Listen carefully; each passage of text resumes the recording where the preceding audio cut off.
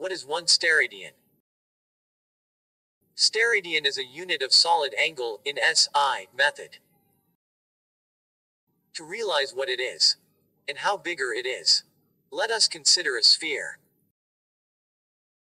Its radius may be of any size, of your imagination. Let its value be r.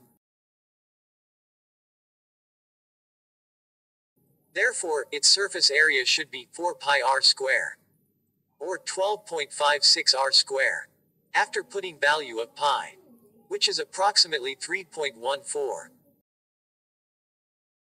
Now take a portion of the surface area of size r square. It may be of any shape, but its area should be r square. Curve it about the sphere. Connect its edges to the center of the sphere. Now, you can see the solid angle, which looks like a spotlight, whose lamp appear to be at the center of the sphere. This solid angle is called a 1 steradian angle. If you take another portion of spherical surface of area 2r square, then it will form a 2 steradian size solid angle. More you increase the surface area, larger the angle you should get from it. Thus we understand that ratio of surface area to the square of its radius is called a solid angle. For an hemisphere, the solid angle it creates at its center is of 2 pi steradian. For the whole sphere, the solid angle is 4 pi steradian. Steradian is a zero-dimensional unit. It is expressed in SR, and denoted in Greek alphabet omega. Note that there is a non-SI unit of solid angle. It is called square degree or degree square, and symbolizes with deg square, and denoted in bracket degree square.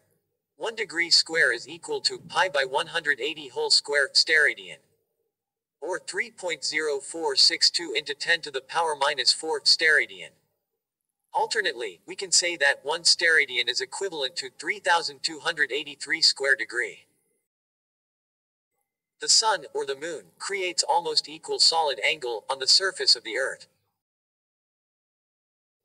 It is roughly 6.807 into 10 to the power minus 5 steradian, which is about a portion of 0.000542% of the total viewable sky.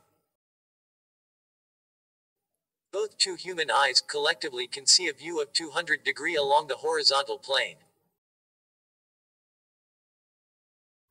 and 135 degree along the vertical plane. Therefore, total viewing portion is about 4.17 steradians, or 13,700 square degree. Thus, an average human can see only 33.2% of the total viewable scene at a single glance. Although, it depends on the anatomy of a person's face. Hope you understand the topic. If you enjoyed the tutorial, give a like to encourage our work. Subscribe to this channel to watch more such videos.